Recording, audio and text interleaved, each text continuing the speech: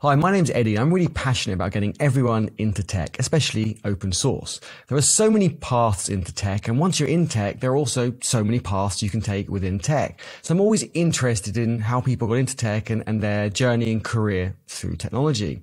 So I decided to make a short series called Developer Stories. My guest today is Emma, and Emma is a mod, maintainer, ambassador for GitHub, and does so many amazing things like a YouTube channel on accessibility. I'm not going to do Emma any justice, so let me hand over to Emma to do an introduction of herself. Thanks, Eddie. That's a great introduction. Hi, my name's Emma, originally from the UK, but I now live in Sweden, and I've just completed a 2-year college course in full stack JavaScript development, and I'm about to start my first role as a software developer in August. That is awesome. I mean, I see you help so many people in the GitHub community and on Twitter and so forth. I think it's brilliant. Your expertise in React and JavaScript is so awesome. So it's such a surprise to see that you've just finished studying and you're just getting your first role. And I love it how you're always helping people. So, thank you so much. And congratulations on the role. Thank you. And congratulations on finishing your studying. You must be like super excited for this, finishing one chapter and then moving on to the next chapter. Yeah, I am. I'm not quite sure what to do with my time. I've got like 8 weeks off now between college and starting my first job, but I'm sure it's going to involve lots of helping on open source projects and helping out on GitHub and that kind of thing. So thank you so much. I was going to make a suggestion of open source and try and fit some GitHub in there, but it looks like you beat me to it.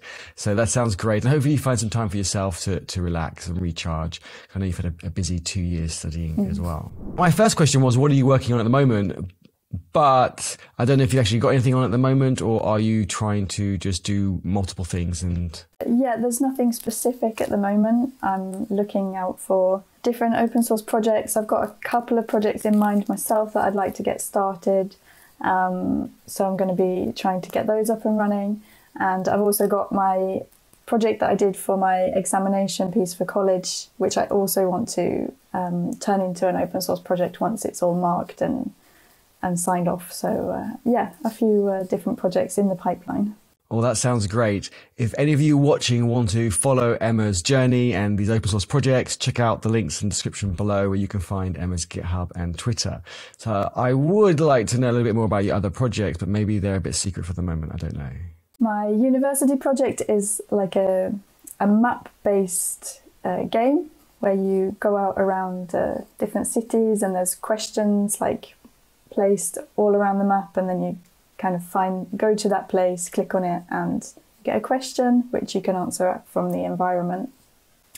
So at the moment it's only available in Stockholm because that's near where I live, but obviously it'd be really fun if other people could contribute questions for other cities and other places around the world. That would be awesome.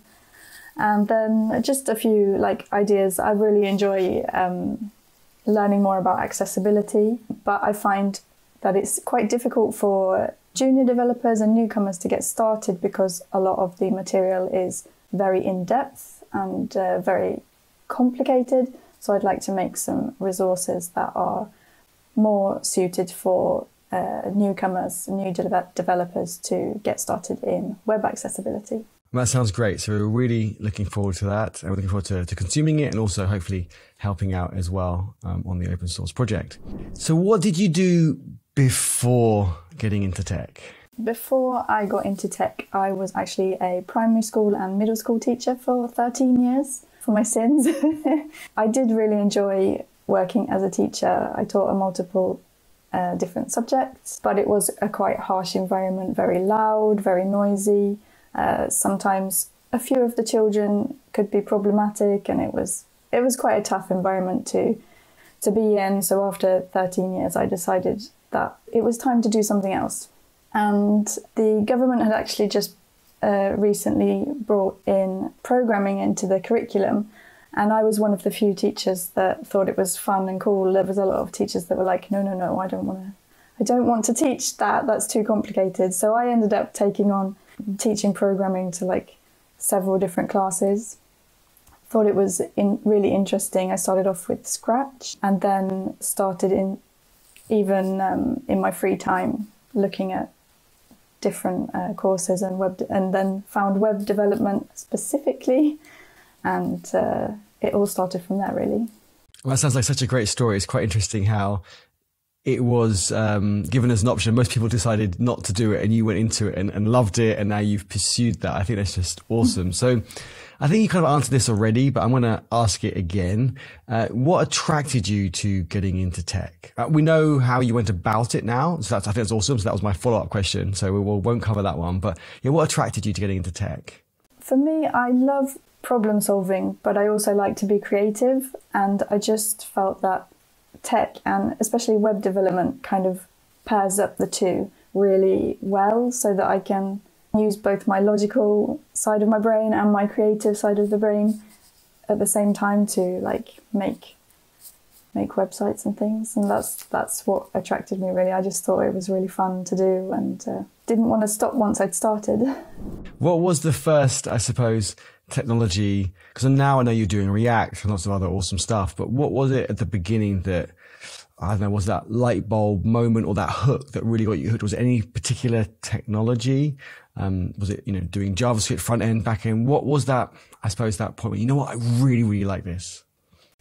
I actually really enjoyed the CSS at the beginning. I love CSS even now. It can be frustrating at times, but I love that how quickly you can write a piece of CSS and you can see it appear on the screen. And I think that really fast feedback is what kind of hooked me in. That's great to hear, because I know a lot of people don't like CSS, so that's great to hear.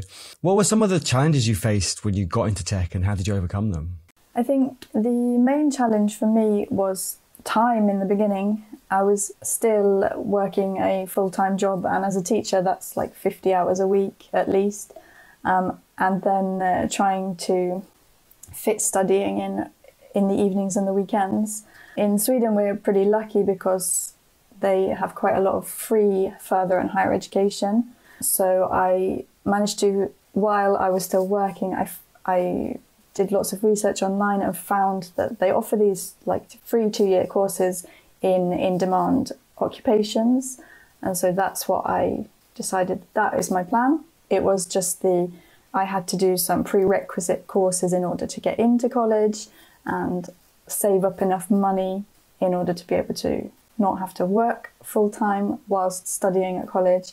So it was the year before I started studying that was probably the toughest year, while I was working full-time, trying to save money, so not going out anywhere, and then studying every evening and all weekends just to try and take the courses that I needed to get into college. Definitely sounds like a lot of challenges, but you power through, you persevered, and it sounds like you've really come out on top. So that's great to hear. What are your current challenges at the moment, and can the community help? I don't really feel I've got too many current challenges. I think the main challenge for me at the moment is wanting to do too many things and not having enough time.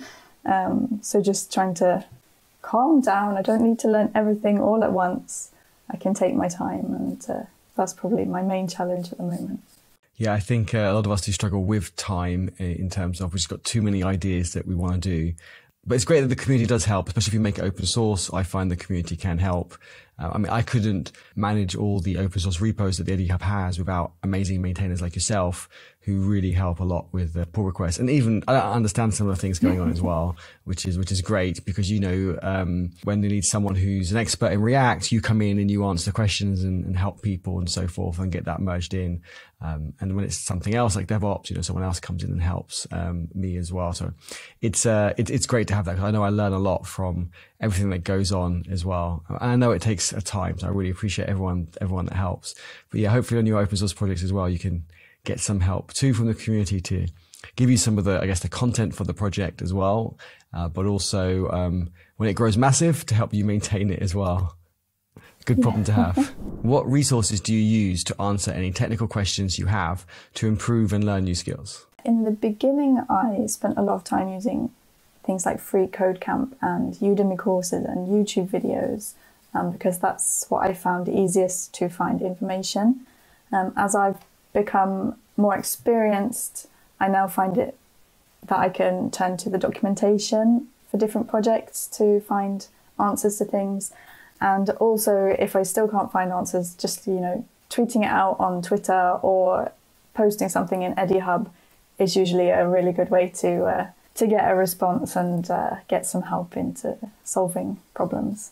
I think the key takeaway there is ask in public. And I think a lot of people send DMs to people and they wonder why they don't get replies. Or the worst thing is when you're on the other side and someone does send you a question and you go, oh, you know what? I've got a bit of time now. Let me answer that. So you spend like 10, 15 minutes writing a big long answer and you send it. And they went, oh yeah, I sent it to other people and I already got an answer 30 minutes ago. It's been fixed. It's like, thanks. I think it's important basically to ask in public, and therefore it just solves so many of these challenges that we have. Where do you find support in tech? It could be technical support, or it could be encouragement, motivation, anything like that. Where are your places to get that type of support? My main go-tos are EdiHub, and that's the most supportive community that I've found so far.